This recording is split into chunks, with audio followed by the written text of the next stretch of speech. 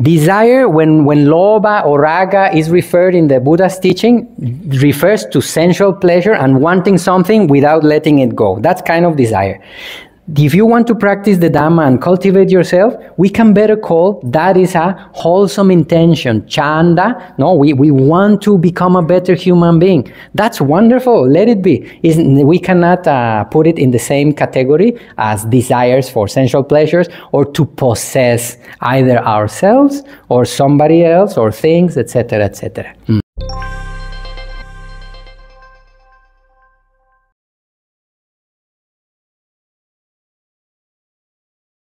Better. Let's go to the good news. Here we go. What to do?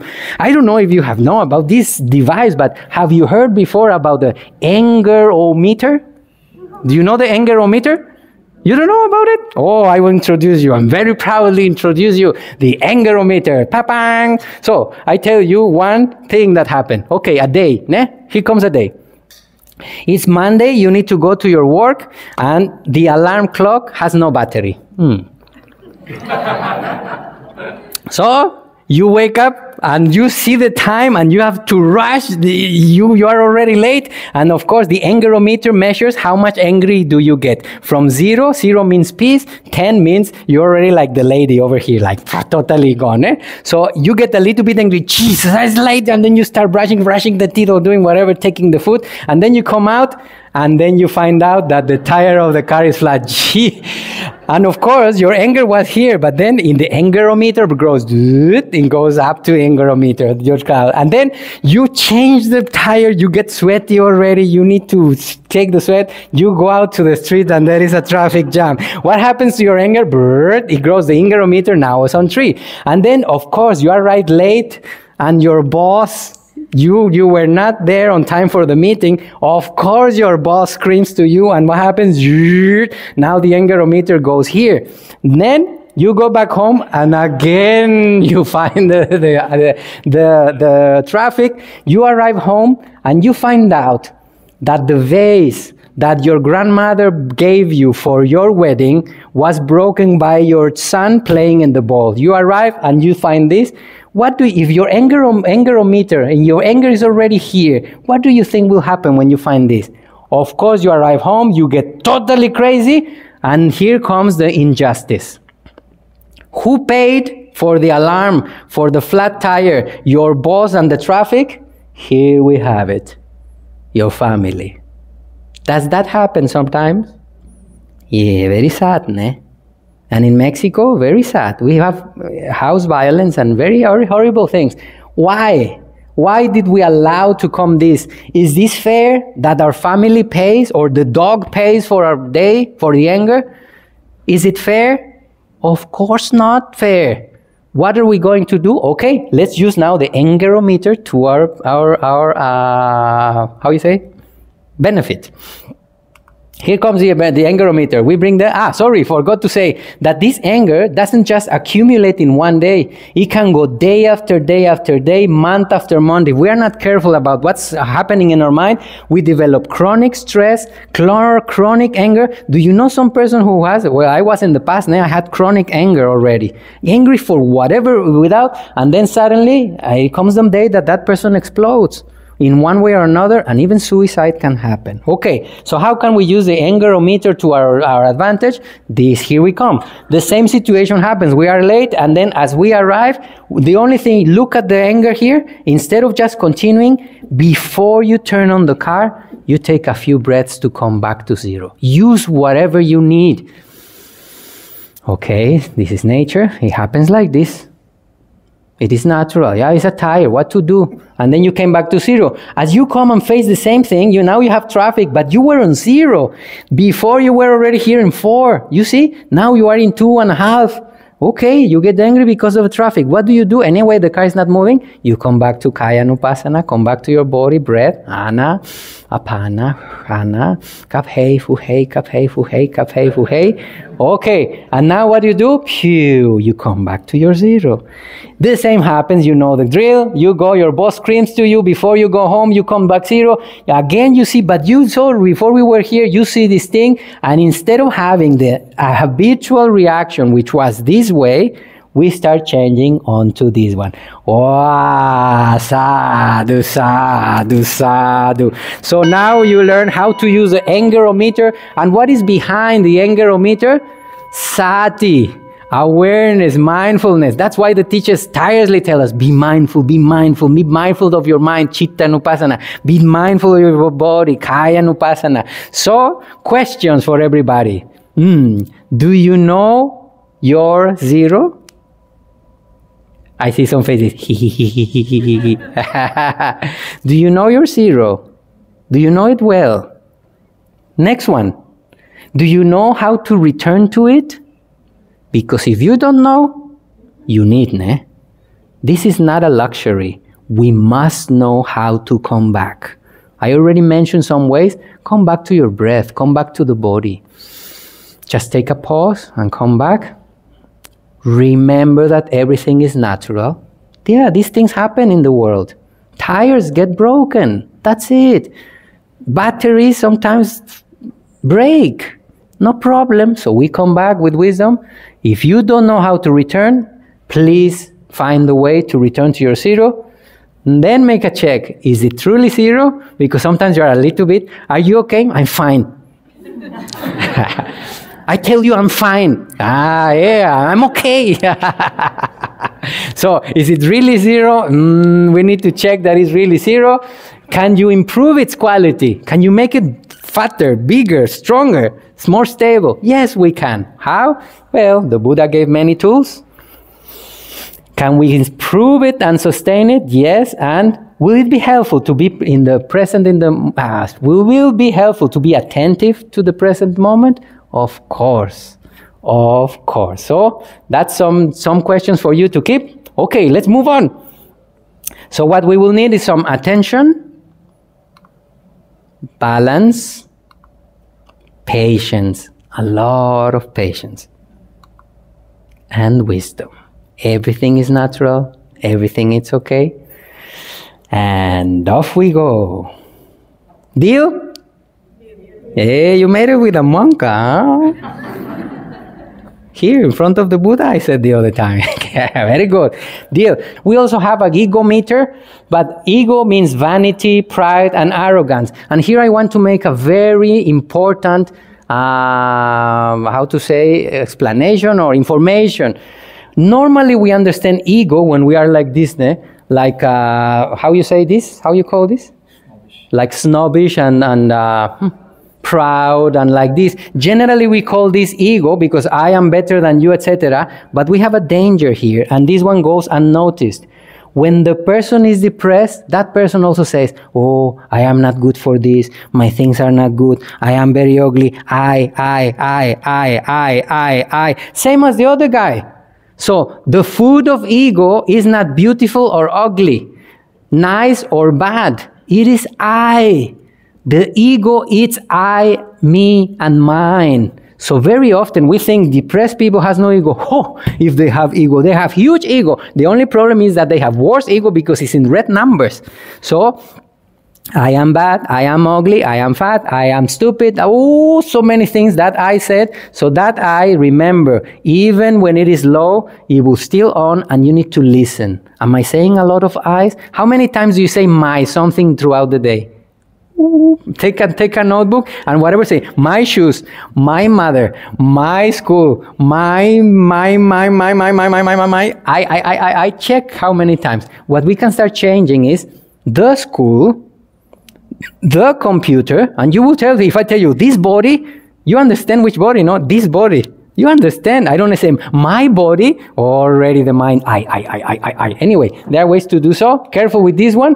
And how do we do normally now the new ways of doing ego? Oh my goodness. Everybody has a phone. When was the last time you take a selfie? Oop.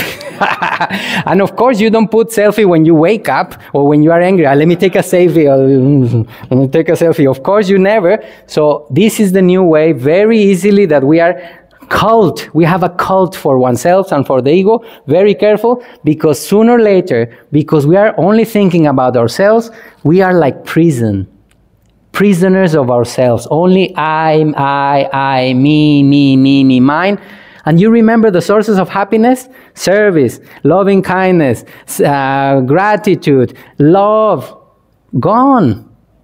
Gone. Why? Because I'm only thinking about me. I'm not thinking about somebody else. I'm alone. You want to be with yourself? Well, we will be alone inside. Very dangerous. Very dangerous. Okay. There is one song that I really love. I mean, the lyrics of the song. This was composed by a girl who is deaf. And she's a singer now. And she said in one phrase that I find it wonderful. She said, "There is no one for me to blame, 'cause I know the only thing in my way, it's me."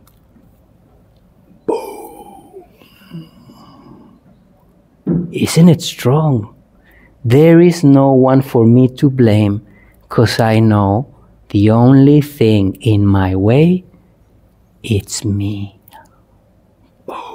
That deserves a sadhu, sadhu, sadhu. Very good one. What are we doing about ourselves? Take a look. Let's move forward. Let's move forward. Beyond our selfishness, beyond ourselves.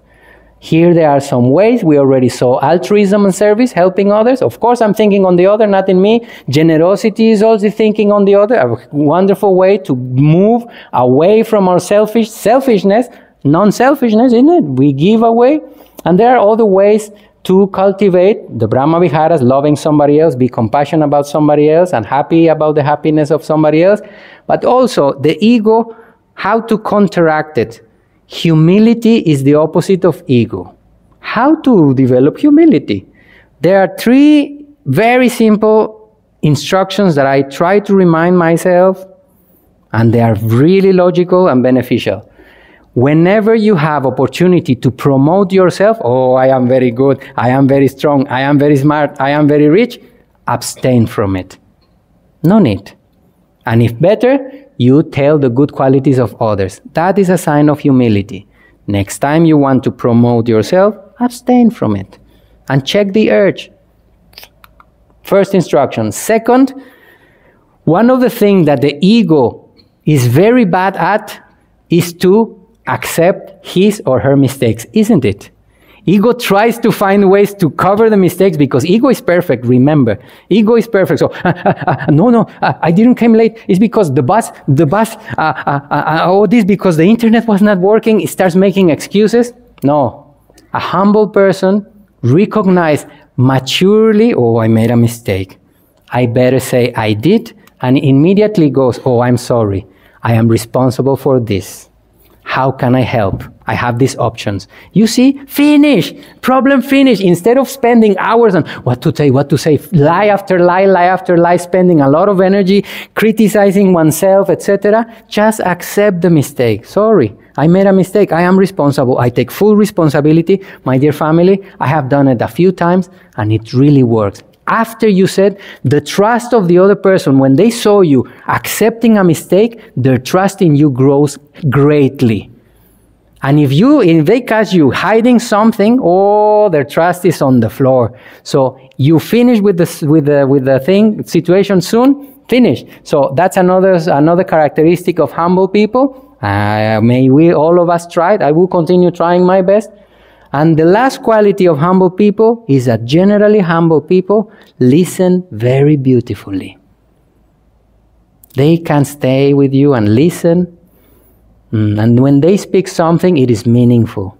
Instead of wanting to talk about their stories, their achievements or whatever, listening is a very good quality. So remember, we have non-promotion of oneself, acceptance of mistakes, and be a good listener.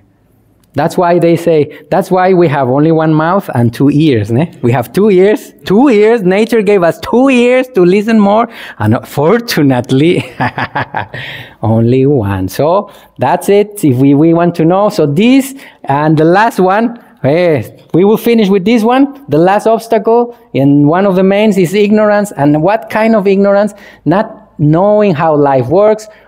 and how accepting it. I'm saying we born, as we saw, Jara Maranang Soka Parideva, Jati Jara Maranang Soka Parideva, Dukkha Domana Supaya Sambhavanti, we know all that. But in life, yes, we born and it takes work to do, but also we have some moments of happiness. Friendship and also kindness and our families together, isn't it? So life continues to go. As long as we don't accept nature, yes, old age, sooner or later will come to our family members, to ourselves, and yes, sickness is normal while we're alive, and yes, sometimes nature arises and passes away. When we try to hide nature, it becomes very troublesome. We cannot be truly happy. But when we accept this, now we can be, everything is accepted. So what obstacle do I have? So my dear family, let's breathe in, kap he, fu he. And when we exhale, I want you to think, everything is nature. Everything is natural. We breathe in and breathe out. Everything is natural. No problem. Kap he, fu he. Everything is natural, no problem, and we are all together. So how can I use this possibility, this opportunity? Okay, we know we make peace with this. Have we made peace with it? If not, we must. We must have know our zero and make peace with nature. That will be already very helpful, and the obstacles will be moved. The waves of life will continue to hit us. They will not stop. Sometimes something happens, but if I'm looking like this and the wave is coming, and what happened? And another wave will come, and you know how you call this one? When the sea makes you like this, how you call that? Huh? Sorry? Tumble, yeah, when you're tumbled by this, you don't know where it is. Better we look forward, and anyway, if the waves are happening, better take a board and have fun. Let's have fun with the waves of life. They will continue coming. I'm not fighting them. I'm using them to develop wisdom. I'm using them to develop even joy. Why? Because I already accepted them. Don't fight nature. It is greater than us. We will always lose. So let's make peace, friendship with nature, and we have fun. We know what kind of things brings us happiness is possible to do in our daily life. And that's it. I really wish for all of us and all of our families, your mother and father, wherever they are, our brothers, sisters, children, grandchildren, friends, teachers, people we know, people we don't know, including also the people with whom we have had problems in the past or are having problems now. May they and their families be well. Here there is no malice. I know the obstacles. I know the cure. May all of us choose wisely. And that's really my heartfelt wish for all of us. May our paths open and our happiness, the happiness be stable, mature. And I want to offer as a monastic, please count with us monks, please count with me as a spiritual friend, please count with this community. You have a wonderful thing happening here, and we continue together. Thank you very much. Sadhu, sadhu, sadhu.